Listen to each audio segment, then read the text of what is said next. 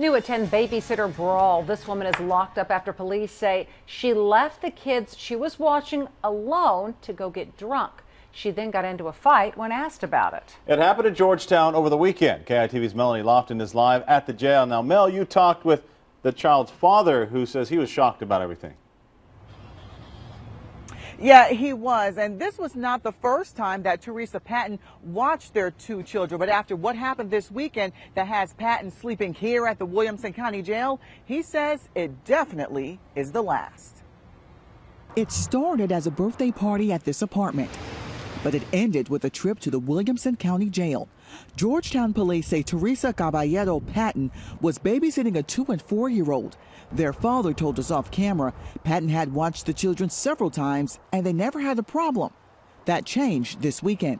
Police say she took them to the birthday party and started drinking. Around 9:30, she left, putting the kids to bed. She went back to the party, and witnesses say the 26-year-old got drunk. When confronted about where the kids were, a fight broke out. Police found the kids alone with the front door unlocked. Their father says he was shocked. He and his wife decided to give Patton a chance. She previously had drinking and partying problems in Weslaco. Now he's just grateful his kids are okay. Now, Patton is charged with 2 counts of abandoning or endangering children, public intoxication, and disorderly conduct. She's here at the Williamson County Jail on $16,000 bond.